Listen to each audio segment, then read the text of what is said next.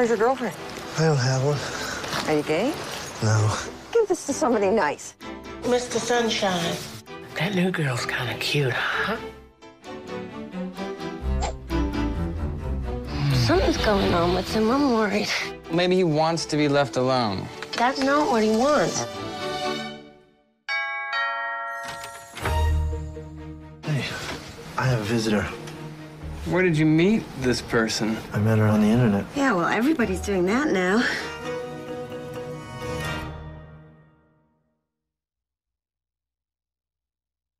You know, Bianca's a missionary. My little brother is crazy, right? I mean, he's crazy. If I may, he appears to have a delusion. What the hell is he doing with a delusion? She loves kids. Fantastic. When will it be over? When he doesn't need it anymore. We gotta fix him. Can you fix him? Bianca's in town for a reason. This isn't necessarily a bad thing. How can we help? Go along with it. This must be Bianca. Well, welcome. It can be communication. It can be a way to work something out. Chances are he's been decompensating for some time. We don't want anything to do with her. What's the big deal? She's a missionary. That's good, isn't it?